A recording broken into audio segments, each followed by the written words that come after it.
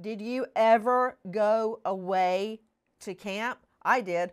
4-H camp. And I got to go between 5th grade and 6th grade. It was 1 week. It was the biggest thing that happened to me in rural Bibb County. It was very well supervised. I had a great time and excelled in tree identification. Explain to me why a 12-year-old boy is dead after roughly 1 day, not even 1 day at camp. Now, there are reports this 12-year-old little boy had a panic attack. Really? Now, I'm just a JD, I'm not an MD, but as far as I know, a panic attack does not result in frothing at the mouth and death. Now, as we look into a so-called wellness camp in North Carolina, we find out there have been multiple claims of sex assault on children. Children. You know, my parents worked so hard.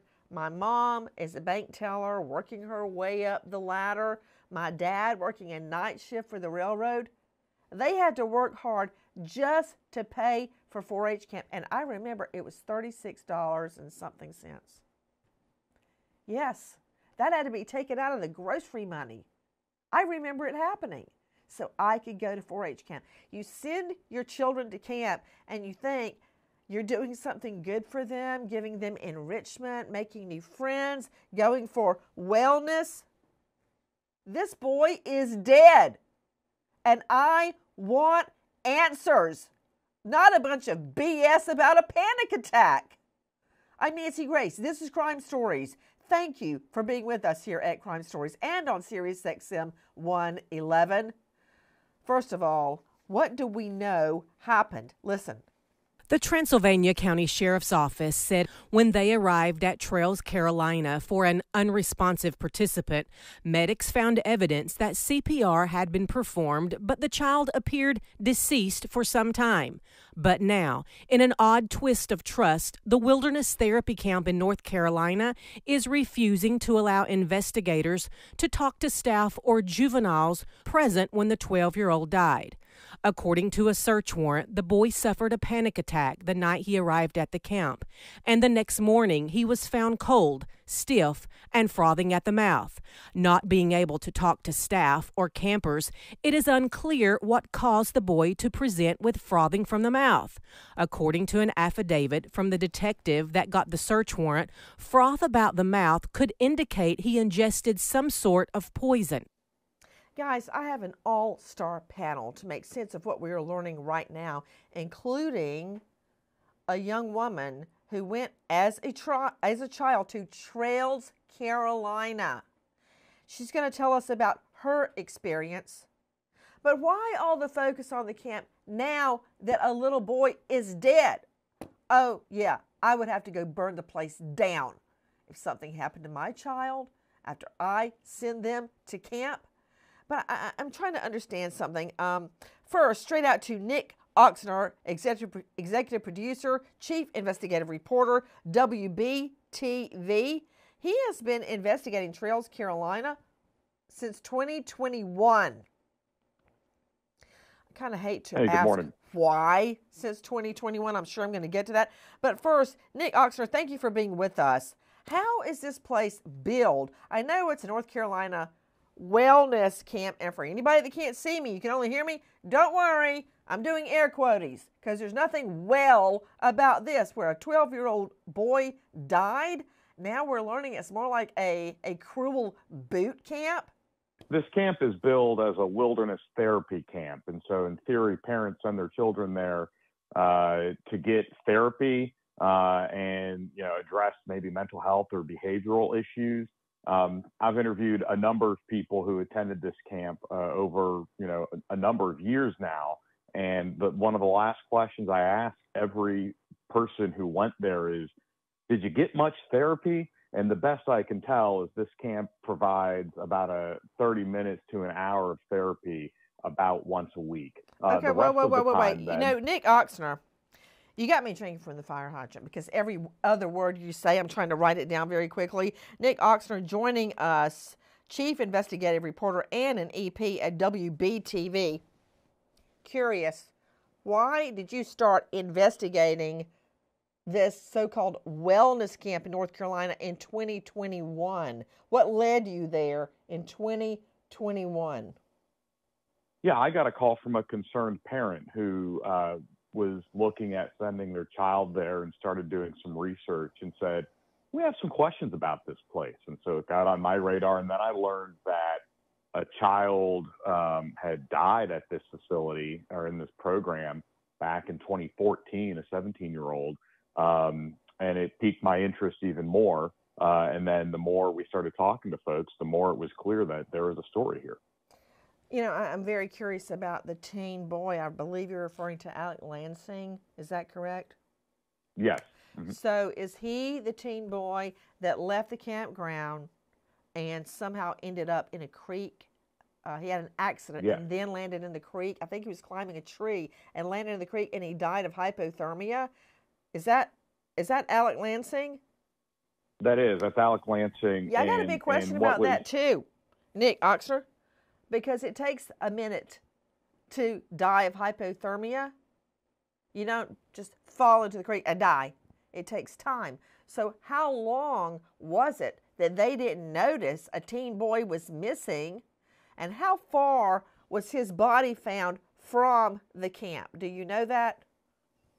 Yeah, well, and that's the thing. At the time, that was another, when I started looking into it, that made my eyebrow go up, right, is that the sheriff's office at the time Alec Lansing went missing and was ultimately found dead, they said, look, had the camp called us as soon as they knew he was gone and we started a search right away, we probably would have been able to find him. Instead, they waited, 12, 18 hours. Oh, dear Lord in heaven. That's making me sick to my stomach because I don't know if you know Nick Oxner, but my children just turned 16 and they are babes in the woods.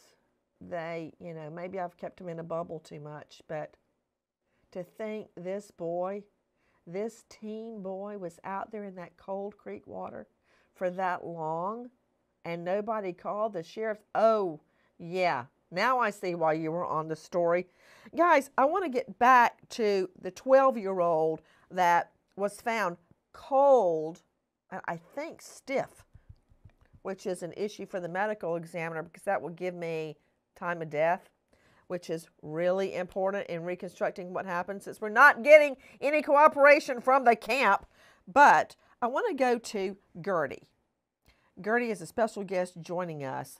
Gertie was assaulted. This is her story. I have no reason to disbelieve it. At Trails, Carolina. I also want to go to Dr. Bethany Marshall to explain to me. She's a renowned psychoanalyst joining us out of LA, Beverly Hills. What is therapy camp?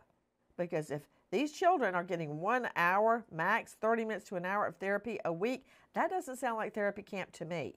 But that said, Dr. Bethany, before I go to Gertie, set it up for me. Dr. Bethany at drbethanymarshall.com. What is therapy camp? Why would you send your 12-year-old boy to therapy camp? I'm not second-guessing the parents because we actually have a friend, Dr. Bethany, that sent their daughter to a therapy camp, not this therapy camp. It turned her life around, and I'd like to report she's doing very well her freshman year at college right now. And we went through a lot with that family. They went through hell trying to figure out how to help their daughter. And this one therapy camp she went to, really helped her. But this doesn't sound anything like that to me. Nancy, probably the therapy camp, or most likely called wilderness camp, they sent their daughter to, had a lot of oversight, trained clinicians, people coming in and out. But wilderness camp, which is what this was, is where parents send their children when all other forms of treatment have failed. Say they've sent their their children to an inpatient psychiatric facility, to group therapy, to an individual therapist, to family therapy, and the child is still experiencing profound deficits, either from learning disorders, psychiatric difficulties, social difficulties. So they send their children Bethany, to this. I believe we've discussed when you're talking to me, you need to dummy down. Okay, I'm just a JD. They didn't teach any of this in law school, either at Mercer University or when I got my LLM at NYU. Nobody said anything about anything you just said. Please talk regular people talk, Dr. Bethany. Let's say you have a child with psychological difficulties. Nothing seems to help. You send them away to a camp that's in the wild, hoping, as you said earlier, like your 4-H camp, that they will have loving adults around them. They will go hiking, and while they're hiking, they'll be talking to a therapist or sitting by a lake and then talking to another therapist and processing everything, and they'll come back better. But while your friend had a great experience at her camp, most of these camps have no oversight. They are just a group of people in a profit-making setting who take kids for quote-unquote therapy, but often it becomes a culture of abuse. And Nancy, let me tell you how they get these kids to the camp. They go and they kidnap them. I just talked Dr. with Bethany, Paris I Hilton. noticed when I was studying the case that, and Nick Oxner, back me up, I don't know if this is correct or not, but 2 men, what men, took the 12-year-old to the camp all the way from New York to North Carolina? What men? I couldn't get clear on that. Is it somebody, envoys that the camp sends to, as Dr. Bethany says, take the child? Yeah, it's a practice called or referred to as gooning, and basically you hire 2 people to show up in the middle of the night. I know this from talking to several of the former participants that I've interviewed. These kids get woken up basically in the middle of the night by 2 strangers who, basically drag them out of their house and put them on an airplane, and the next thing you know, you're in the woods of North Carolina. Hey, Nancy, can I say something about that? Yeah, because I want to get to Gertie real quick. Okay, very quickly, I worked with Paris Hilton on her new show, so this is not privileged material. This is made public, that she was kidnapped and taken to one of these camps, as we all know, and suffered extreme abuse while in the camp. But she told me that she's sleeping in the middle of the night. 2 people come in. They're all dressed in black. They kidnap her. She starts screaming, "My parents are going to find me. My parents are going to find me. You're going to go to jail."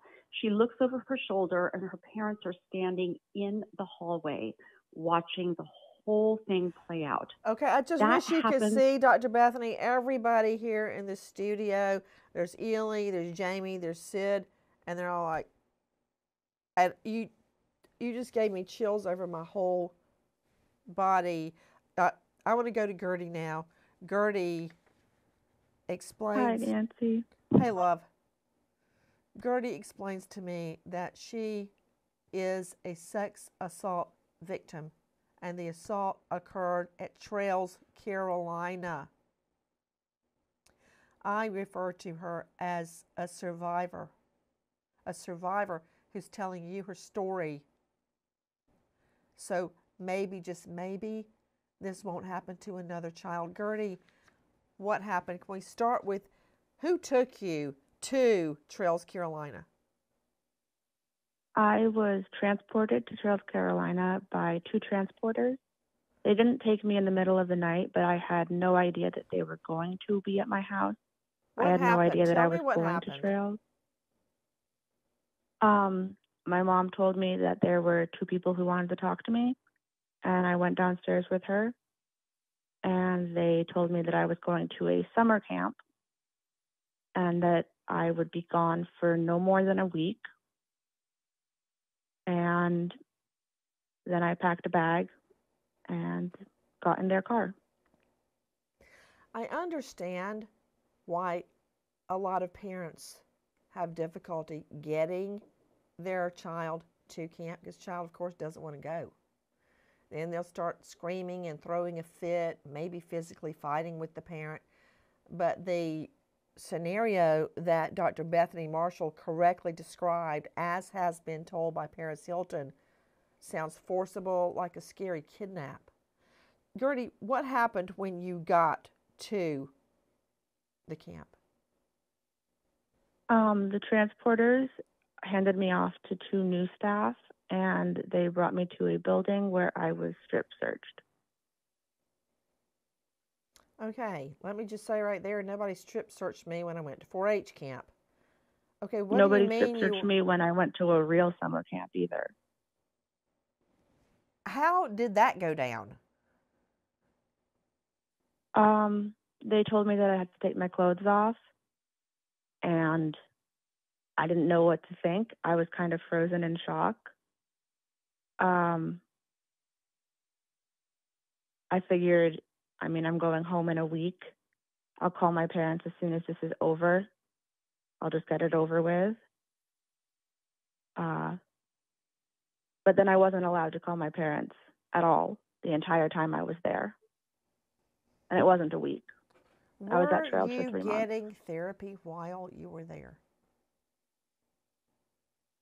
I met with a therapist once a week, but from what I experienced with that therapist, I would not call it legitimate therapy. You have described to us that you were sex assaulted. What happened? One of the other kids in my group had sexually assaulted 2 other kids before me, and the staff and my therapist knew that this had happened, and they did not separate us from the kid who was doing this.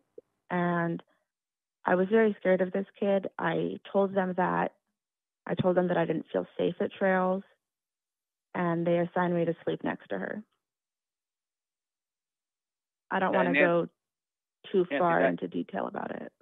That's unfortunately epidemic in the conversations we've had with multiple Trail survivors. Gertie's was the second lawsuit I filed with almost an identical fact pattern to the first lawsuit I filed, which involved my niece. And I've had probably 10 conversations since then with various girls who have had an experience so similar it's almost eerie. You're hearing Jenkins Mann, high-profile lawyer, joining us out of Columbia, South Carolina, representing victims of Trail Carolina. It's Jenkins Mann, and you can find him at manblake.com. So Jenkins, Gertie, and your niece are by far not the only young girls who have stated they were sex assaulted at Trails Carolina. No, absolutely not. And, as Dr. Bethany said, and contrasting, your 4-H camp experience with what these kids have gone through, these camps are designed to humiliate you. What Gertie's not telling you is that not only is she strip searched the moment she gets there, but she is forced to squat and cough while naked in front of 21-year-old field staff that has no counseling training whatsoever. These are just kids who get a little training on the job there and are in no way counselors, are watching these girls and boys squat and cough naked. And, it just goes from there. These camps are designed to humiliate you, to break you down, to take you to your lowest, and then in some sick, perverse way, hoping to build you back up better and stronger. But again, without any real therapy or any real guidance to do any of that. Nancy, if I could just interject, in a proper psychiatric facility, the initial session is with a psychiatrist where the child is evaluated psychiatrically. When they're admitted, every child has their own room. There are lights in the hallway, nurses with white uniforms check all night long. The only time they're with the other kids is while they're doing some recreation or in group therapy. That's it. And then other professionals are coming in all the time, making notes in their chart. This is such a deviation from that and such a culture of abuse. And we have only got to the tip of the iceberg. Remember, we're here today about a 12-year-old little boy, 12, 5th grade, that is dead. Guys, I want you to take a listen to our friend Sydney Sumner from Crime Online. The parents of a 12-year-old boy think Trails Carolina might be just the place to help their son. Trails Carolina claims to be a leader in wilderness therapy, offering an adventure wilderness program for children who have behavioral and/or emotional difficulties. The parents say their boy is transported by 2 men from New York to Trails Carolina camp at Lake Toxaway, North Carolina. Their son arrives at the camp in an agitated state. The 12-year-old is loud and disruptive, but he is assigned to a cabin with other children as well as 4 adults. In less than 24 hours, the 12-year-old boy is dead. Sheriff Chuck Owenby says an autopsy is being conducted because the death appeared suspicious since the boy died at the camp less than 24 hours after he arrived. And what are we learning about the condition of the boy's body? Listen. Investigators have yet to name the 12-year-old that died at Trails Carolina, referring to him by the initials CJH. An unidentified camp counselor told investigators that CJH was loud and irate when he first arrived at the camp, and he refused to eat dinner. The boy calmed down later in the evening, and the counselor was able to provide him with some snacks that the boy ate. The counselor explained to investigators that the boy was required to sleep on the floor inside a sleeping bag. The sleeping bag is inside a small tent called a BIVY. According to search warrant documents, around midnight, the boy started to experience a panic attack. 2 counselors stood nearby while the boy was experiencing the panic attack, but the counselor made no mention of anything being done to directly help the boy through the panic attack. No, that's not what I'm talking about. Listen to this. After the 12-year-old has a panic attack around midnight, a counselor told investigators that the boy was checked on throughout the night, starting at 12 a.m., with additional checks on his well-being at 3 a.m. and 6 a.m.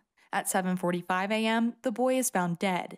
According to the search warrant, when investigators arrived on scene, CJH was stiff and cold to the touch. He was lying on his back, his arms were on his chest, and his knees bent upward towards the sky. Also in the search warrant, investigators noted spots of bleeding under the skin, possible petechiae on the boy's lips and eyes. The CPR mask was covering the boy's face, and he was not wearing pants or underwear. His pants and underwear were lying next to his shoulder. No. Everything you just heard is wrong. I'm not saying the facts are not correct. The facts are correct. But that is not consistent with death by a panic attack? No. Joining me, Dr. Todd Barr, board-certified anatomic, clinical, and forensic pathologist. Dr. Barr, help me explain how wrong that scenario is. It is not compatible at all with a panic attack, which means, ergo, somebody's lying, which means there's something nefarious occurring right now. Why lie about it? Unless you're covering something up, Dr. Barr. Well, yeah, there's a lot of inconsistencies with these reports. Number one, my biggest concern is that when they state that they found him cold and stiff means that the body's been dead for anywhere between 8 and 36 hours. You don't get cold and stiff in an hour and 45 minutes. If he was checked on at 6 a.m. as it was reported, he should not be cold and stiff. If he was dead, he would be flaccid. Rigor mortis doesn't set. Wait. I'm just trying to. Rigor mortis doesn't set in for at least 2 hours after death. Now, a caveat is if you're in a cold environment, that slows the process down even more.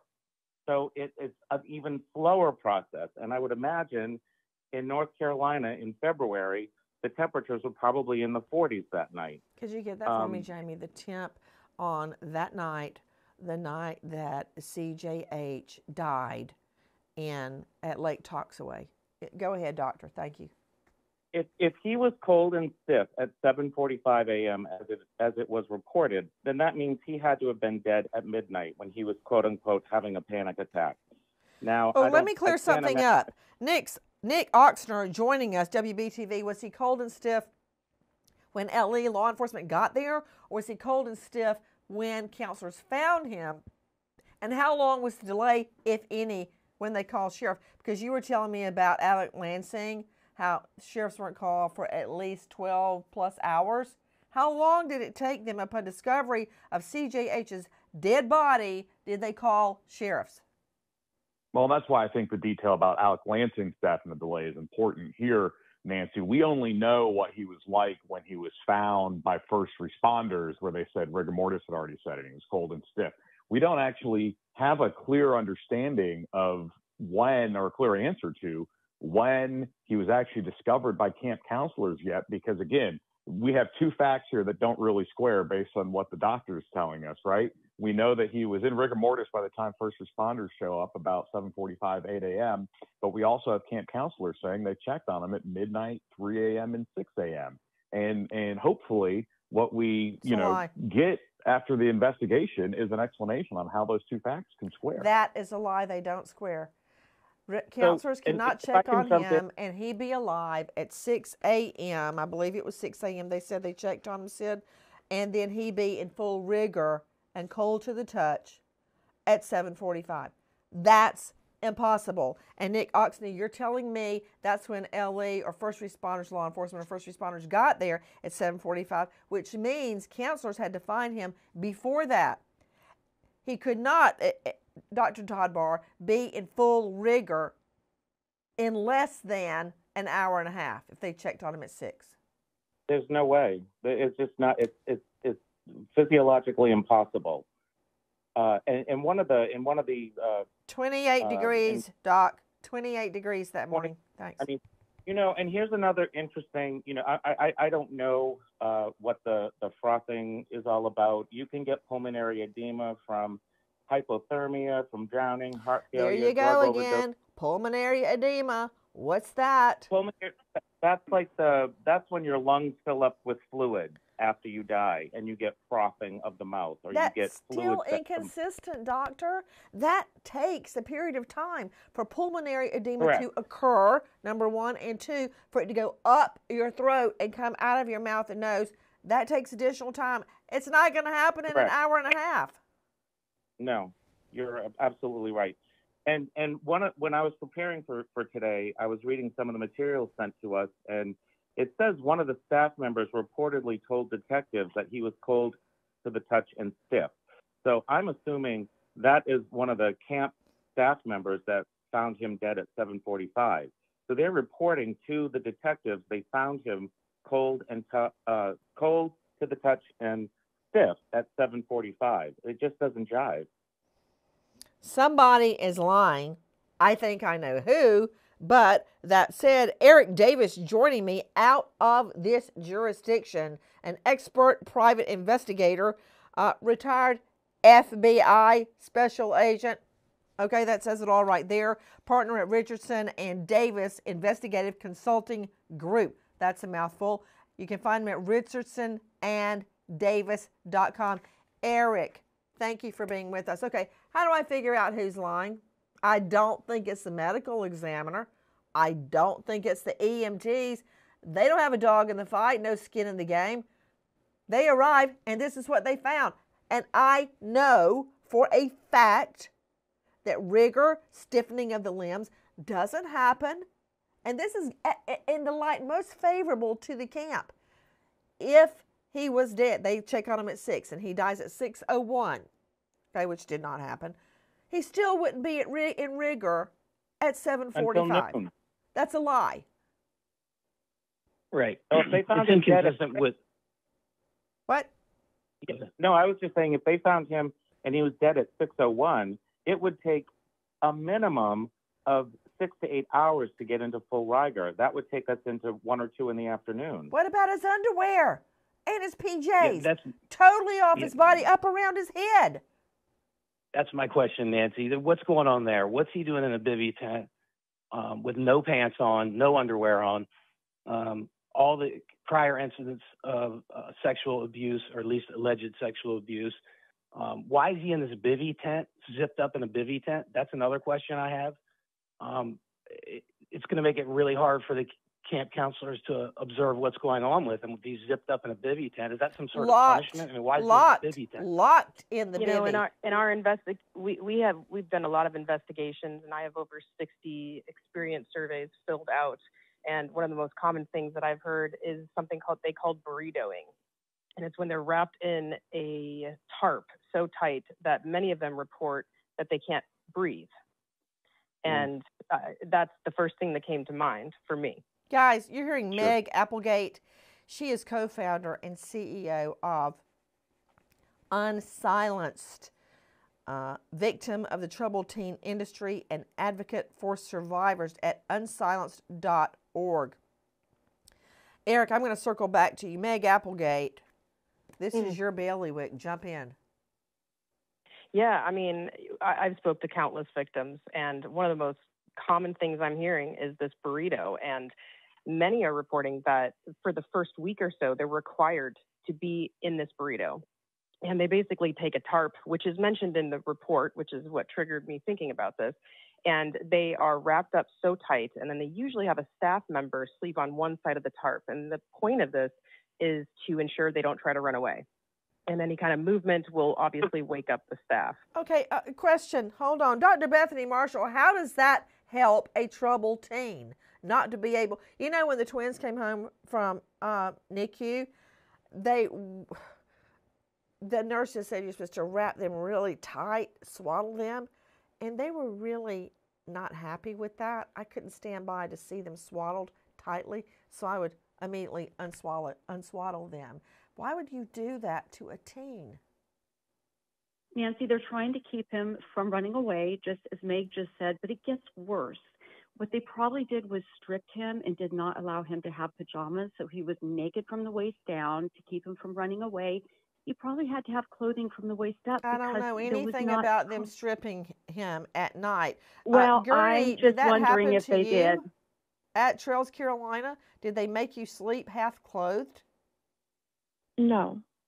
Okay, yeah. I don't know. It's Nick been reported Oxford, to me by ex-staff that apparently it is required for them to be in clothes at all times. You can't even be in boxers or without your shirt.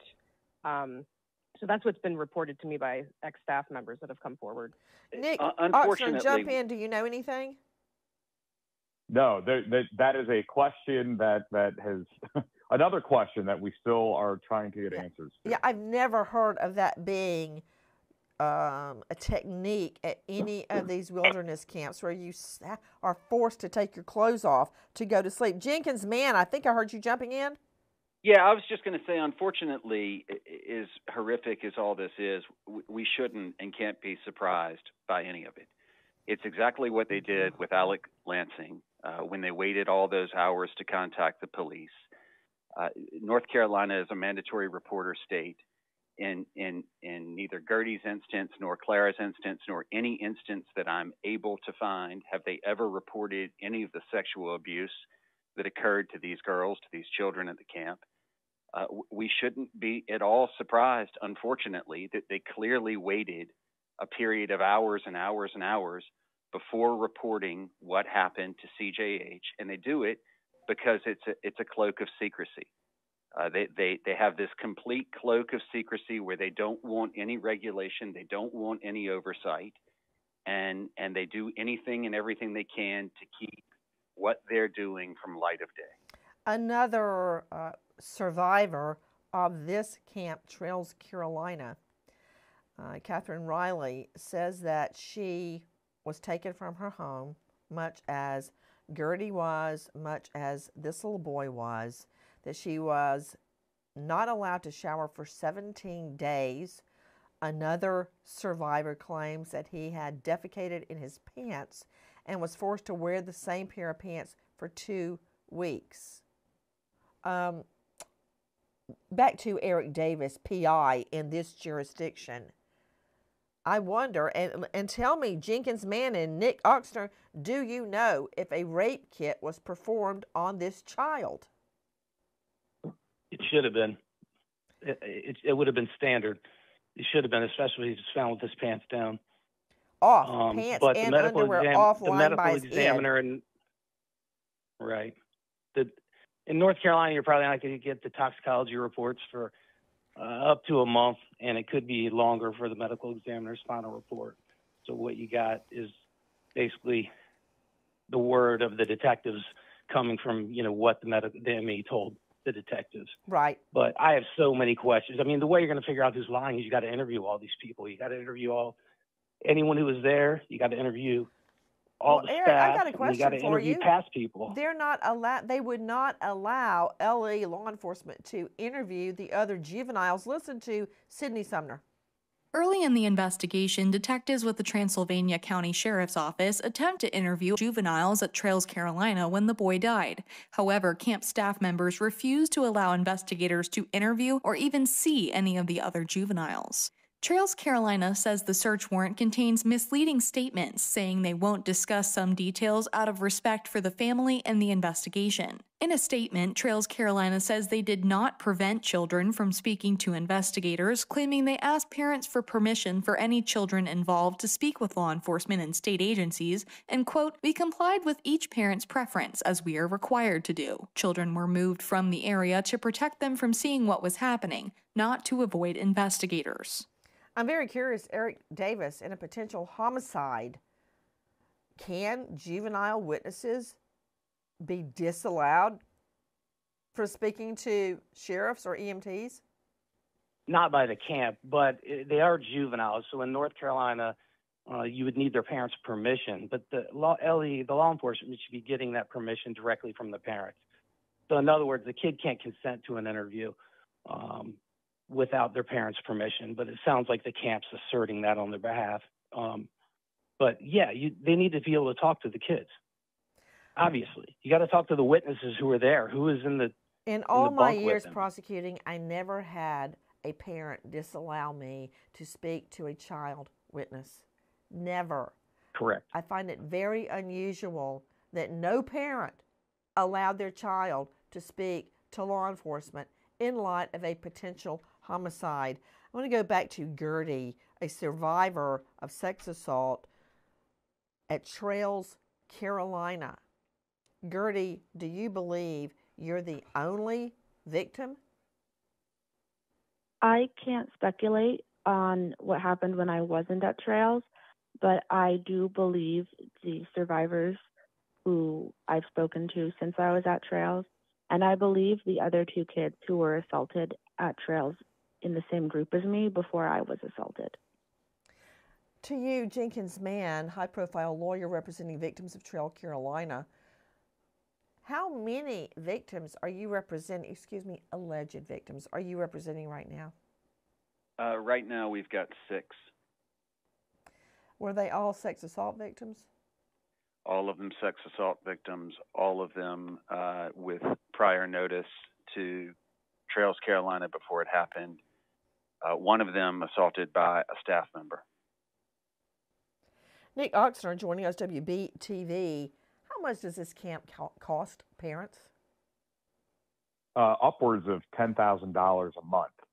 So this is not a cheap thing, and it's not covered by insurance. And typically, from what I understand, my reporting showed that kids are there for about 3 months. Gertie, how long were Nancy, you there? Can I interject about that? Yes. Well, my wealthy clients, wealthy patients in Beverly Hills, often these camps are vying to kidnap the kids and take them because it's so lucrative. So one mother said, well, they said they'd take him for $9,000, but this other person offered to take my child for $20,000. So there's this kind of like extortion almost from the very beginning against the child's mental health. Yeah, and I would just interject. I think it's significantly more expensive than Nick is saying. I think it's closer almost to $30,000 a month. Gertie, how long were you at Trails? I was there for 3 months. I think it was exactly 83 or 84 days that I was in their program. Did you? I don't know how much it cost. I was there in 2016, so it would have been less than it is now. But I know that my parents couldn't afford it by themselves, and they needed my grandparents' help to pay for it. How did your parents? That's also not counting usually the therapeutic boarding schools they recommend after wilderness programs. How did your parents react when you told them you had been sex assaulted? They were horrified. My mom the other day told me that my therapist completely duped her. My therapist at Trails. I'm thinking through everything that we're hearing. I want to go back to Meg Applegate, co-founder, CEO of Unsilenced. Meg, what happened to you? Well, pretty much what you heard. I was woken up in the middle of the night by two strangers, told me we're going to do this the easy way or the hard way. And they told me the hard way involved handcuffs. So I went along, put me in the back of an SUV, drove me off, and I went to end up in 2 different programs for the course of 3.5 years. Nick Oxner, it just seems so incredible to me that the lies here are so obvious, yet no criminal charges have been filed. Well, and that's why part of my current work investigating the death of this 12-year-old boy is, staying on regulators, right, state regulators who's allowed this camp to operate freely with very little oversight, and staying on criminal investigators and monitoring the court system and court documents and court paperwork to see what new details are coming out and, to get to the bottom of what investigators know and what the truth is here. Question, what is the local district attorney doing about this? That would be a good question. Again, all we know so far from what authorities have said, what investigators have said, and what's been filed in court, which is really all anyone's saying at this point, is from the search warrants that have been unsealed. But we've not heard anything from the local prosecutor. It's a multi-county judicial district, so the prosecutor there oversees 3 different counties, including the one where this boy died, where Trails, Carolina is. And we've, Who not is heard... the district attorney? Yeah, the district attorney for this judicial district is Andrew Murray. He actually is the former U.S. attorney, so the United States attorney for the Western District of North Carolina, a seasoned prosecutor. Really? I just so happen to have his phone number. 828-694-4200. Repeat, 828-694-4200. Why is this case not being classified as a homicide? What will the autopsy report reveal? To Dr. Todd Barr, board-certified anatomic clinical forensic pathologist, what do you make of it, Dr. Barr? Well, excuse me, I have a couple of points. The part of this that really is most disturbing to me is when somebody, it might have been you, Nancy, that said they found possibility of petechiae around the mouth and the eyes. That's particularly worrisome for me. Doesn't that indicate asphyxiation? It could very well indicate that he was suffocated, asphyxiated, smothered, in some way applied pressure to his neck to cause those blood vessels to break and cause these little hemorrhages to occur.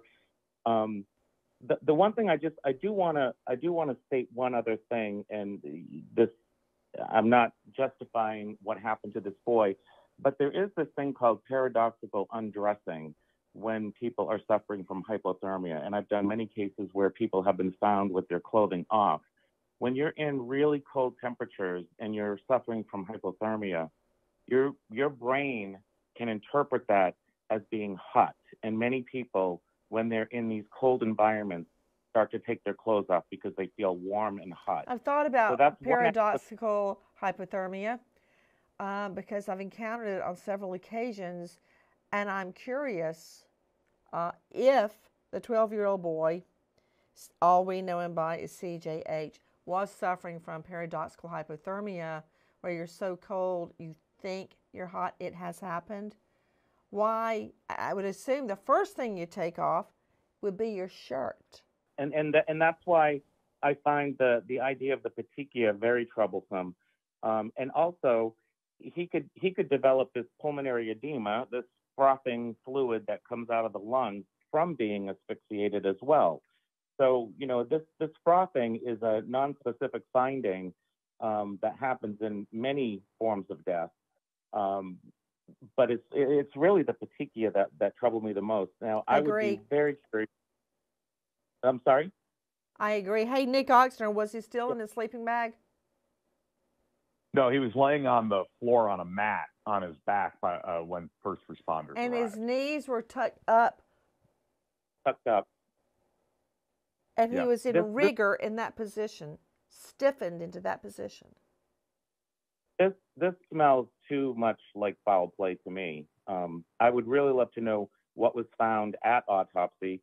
There are other internal findings that you can find that may indicate hypothermia, but there are also other findings that you can see at an autopsy. Not with the petechiae burst, No, Dr. I'm Barr. talking about I want to know if he had hemorrhage in his neck muscle, because that would also be an indication of asphyxia. Can you think of any reason, if he had this 12-year-old boy, paradoxical hypothermia, that the petechiae in his eyes and around his mouth would be burst? Why? No, I can't. No. Thank you. No further not questions. Not at all. You would never get petechiae from hypothermia. Never. Which completely rules out paradoxical hypothermia. The petechiae. We asked the camp, Charles, Carolina, to come on with us to give a statement. Guess what? They didn't want to answer my questions. I wonder why.